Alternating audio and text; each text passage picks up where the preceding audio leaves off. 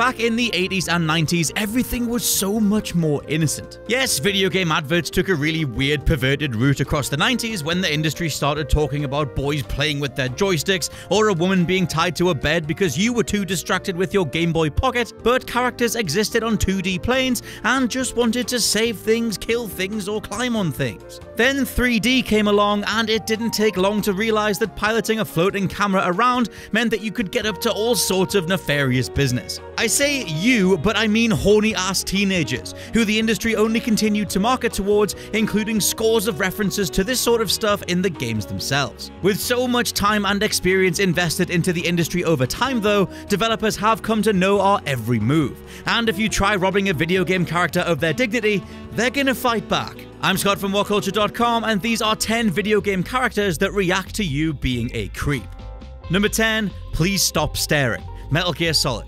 It would have been all too easy to make a whole list out of Hideo Kojima's games, but I'll at least start with something that I remember from my childhood. No, it's not the section of the game where you need to identify Meryl from his signature ass wiggle, yes, that actually happened, but something altogether more pedestrian. See, in Metal Gear Solid you could hit triangle to look around. Doing so let you hoover up the game's secret photos that hid shots of the developers in various places, but stare directly at Meryl and she'd start to blush. Now, blush in a PS1 sense meant that her entire character model turned into a tomato, but keep staring and Meryl won't just tell you to stop, she'll straight up level Snake with a devastating haymaker. It's like your parents always said, don't stare.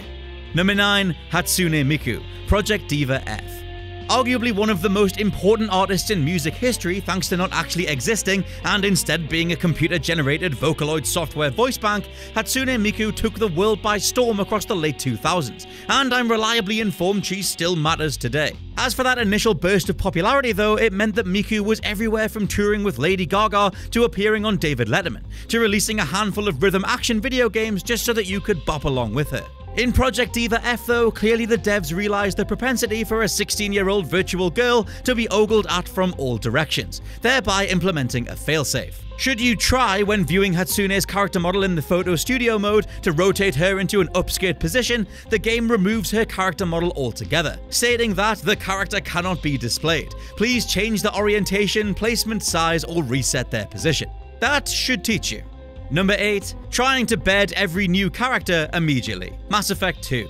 Is Mass Effect known for being a supremely influential and important sci-fi franchise loaded with explanations for everything from race relations to how guns fire, or being a game that let you bed anyone in your immediate vicinity? If it comes to the latter, at least BioWare tried to make a comment on it in the second game. Come the point in the game where you recruit the super powerful biotic called Jack, she'll head down to her quarters until you manually engage in another conversation. Do so and you can embark on one of the more emotive and rewarding relationships in the whole trilogy. However, as Jack is very much caged off and the sufferer of various abuses in her past, she'll point blank ask you if you're only pretending to care because you want to have some sex. Answer with "I want you," and before you can say multicolored endings, you're going at it right there on the ship's pipework.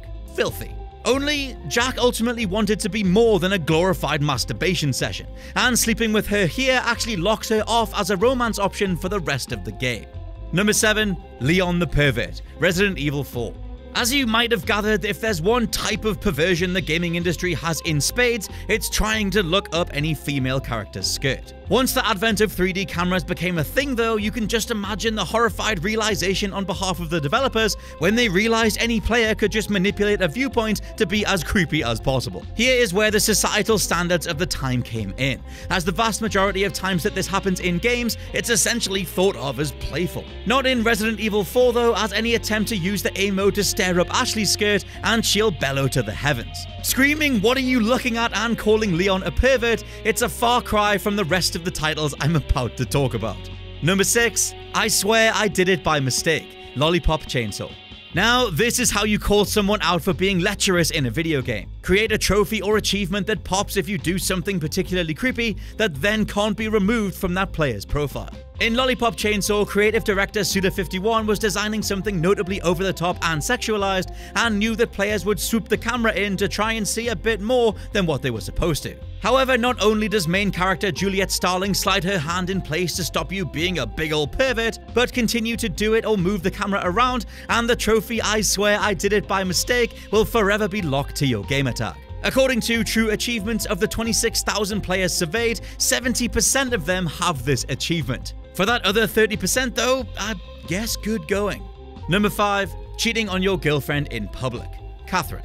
Catherine is a masterful deep dive into what it's like being a post-university, mid-20s city-living male, not knowing what the hell you're supposed to be doing with your life. It's mainly focused on the sexual relationship side of things and puts you in control of Vincent, a man who's been dating now pregnant girlfriend Catherine for a long time, only for Catherine with a C to turn up and him to wake up next to her the following morning. What follows is a multiple ending extravaganza of voyeurism and truth-telling, the game letting you know what players all around the world are also choosing when certain weighty questions pop up. Brilliantly though, as part of the reality of having a girlfriend while another tries to tempt you away, is Catherine sending you salacious pictures of herself that you can view on your phone. Try to do this in the game's cafe surrounded by your friends though, and Vincent will put his phone away, saying that he can't do this here.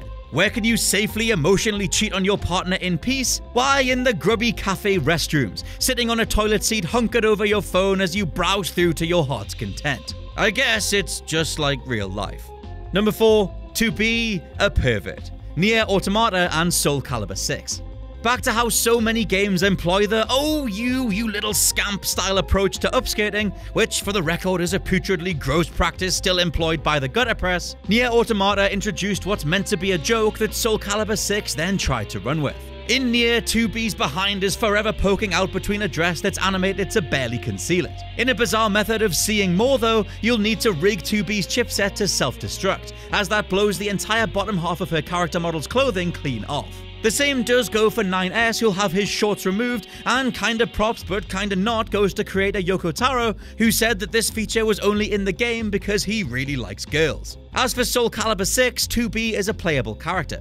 However, one of her victory screens sees the camera swoop in directly under her ass again, as her drone comments that we are being watched from below. Because being a pervert is clearly hilarious. Number 3. A secret game over screen. Dishonored.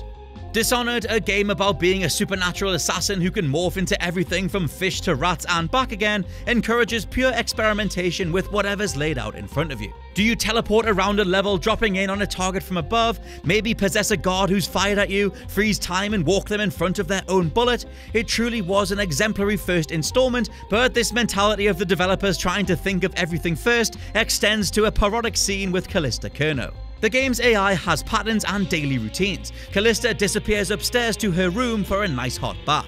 As Master Assassin Corvo, you're free to spy on Callista through the keyhole, or barge right in and have a conversation with her about privacy and wanting some company as she begs you to leave. Even better / worse, you can leap right into the tub alongside her, only for the game to give you a game over as the entire rebellion falls apart due to, and I quote, irreconcilable hostilities.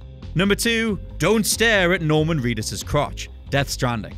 Death Stranding features a mode where you essentially trap Norman Reedus' Sam Bridges into a room and play around with him using emotes, perspective, and other interactions. You can go to the toilet, have a shower, make him pose, but each animation is triggered based on where your camera is and what you're looking at. Case in point, decide to stare at Reedus' crotch and he'll immediately cover up. Do so multiple times and he'll continue to shield himself from you burning a hole through his nether regions, but keep doing this and Sam will get up, grab you by the neck and punch you square in the face. And number 1, Quiet Stance. Metal Gear Solid 5: The Phantom Pain. Onto the complete opposite of what happens while staring in a Hideo Kojima game, as Quiet's role in Metal Gear Solid 5 became one of ridicule over time. Now, personally, I can see what Kojima was going for. Quiet's role as a mute mercenary falling in love with the legend of Big Boss was supposed to be a callback to Otacon's line about whether love can bloom on the battlefield. With Quiet bowing out of the story by speaking and killing herself, essentially putting an end to the otherwise wordless romance that the pair were supposed to have. Only because Venom Snake doesn't talk, or at least talks very little, Kojima loaded the Phantom Pain with stupidly on-the-nose animations to show that Quiet was interested in our hero. Dancing around half naked in the rain is one, letting you take a shower with her as she moves suggestively is another, but the absolute peak of this stuff is the array of things that Quiet will do in the game's helicarrier. Based on where your bond level is at, although even at 40% things get super oh dear god please no one ever see me watching this, Quiet all but puts on a softcore striptease for Snake. Interpreted by the game as staring even though you could just be in the iDroid menu, Quiet does everything from bending over right in front of you to dangling her boobs right in your face. It's ultimately a big shame, as on paper Quiet actually has a pretty neat arc and a touching resolution. She sacrifices herself for her partner, knowing that speaking any word will activate the parasites in her body, dooming her no matter what. Her final words are used to save Snake as she calls in a helicopter, only to leave a tape behind that explains her name before disappearing altogether. It could have all been done so much better, but instead we got a whole bunch of TNA. Damn it, Kojima, every time.